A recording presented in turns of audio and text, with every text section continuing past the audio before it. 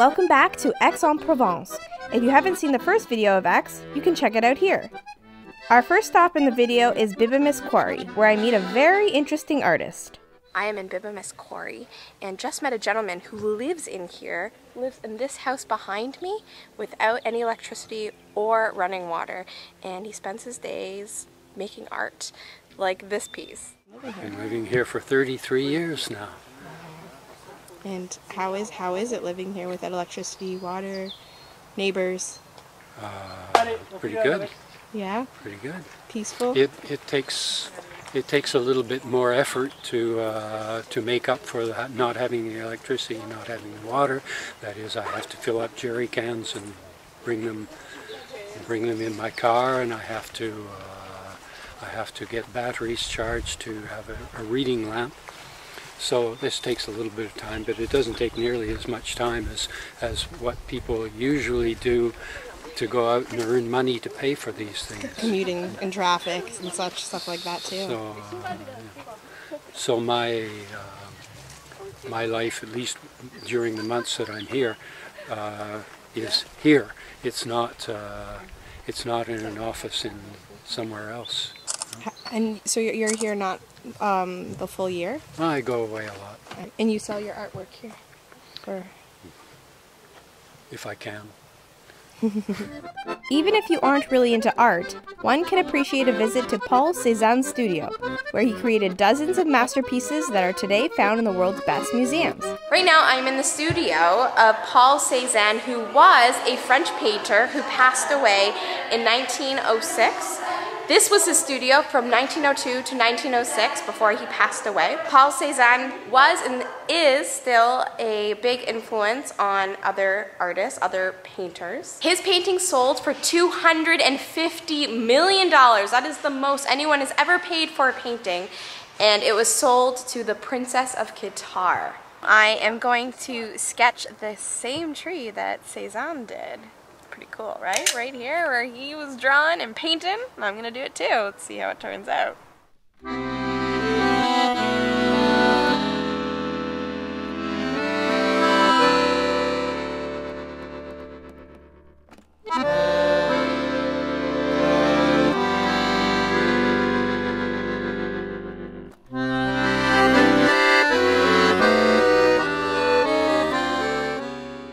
I'm not completely done sketching yet, but I'm weird when it comes to art and how I do things. So I kind of like to go back and forth with, well, right now we're using watercolors and this pen, so I like to go back and forth. I don't like just finishing the sketching and then start the painting.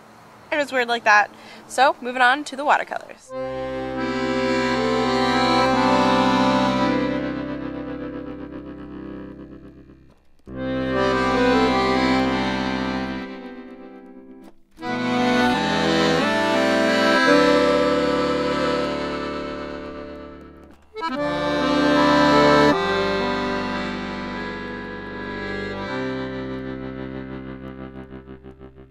This is my finished product. Yeah, it doesn't look like it's finished, but I like it just like this. I used some watercolors, I splattered some watercolors, I used a paintbrush and painted with watercolors, and then used a black, very fine tipped pen. And this is my tree. It's been a while since I've just sat down and done some art, and it felt really good to just relax and let loose and really live in the moment and really look and observe whatever it is that I'm drawing, which was the tree, and see the detail and really just take a moment to appreciate it and look at the textures and the colors and the shadows, and it felt really good. I feel a whole lot calmer actually. I really enjoy doing this, and it makes me actually want to take a sketchbook with me on my travels, because taking pictures is nice, but actually sitting and drawing what you see in front of you, it allows you to appreciate that moment more and really live in that moment and remember the details of your surroundings. So when you look back at your sketch, you can really put yourself back into that moment and remember those details rather than just walking by and taking a picture.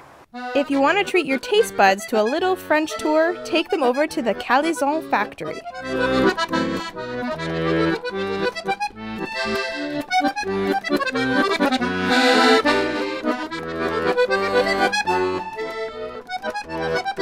am here at the Cezanne factory, which is like a delicious French cookie. So we're just learning how it's made, the process, seeing the assembly line and how everything is put together, how it's made, and then how it's packaged. And there's even a game so you can try it yourself.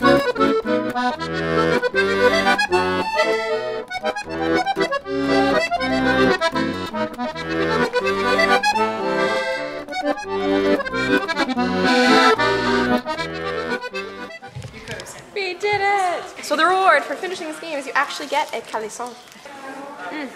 There's different flavors. This one's big for sure. Crunchy in the top, mushy in the middle. Great combination. Love that. Sweet but not too sweet. It's a little good treat. I feel like it's a healthier treat, even though there's probably tons of sugar, and actually there is tons of sugar. We just saw how they were made, but it tastes healthier because there's fruit in it. Really good. Definitely give it a try. Trying the violet. Wow. Floral. Kind of tastes like a jelly bean. Like a jelly belly. This one's really nice. Raspberry.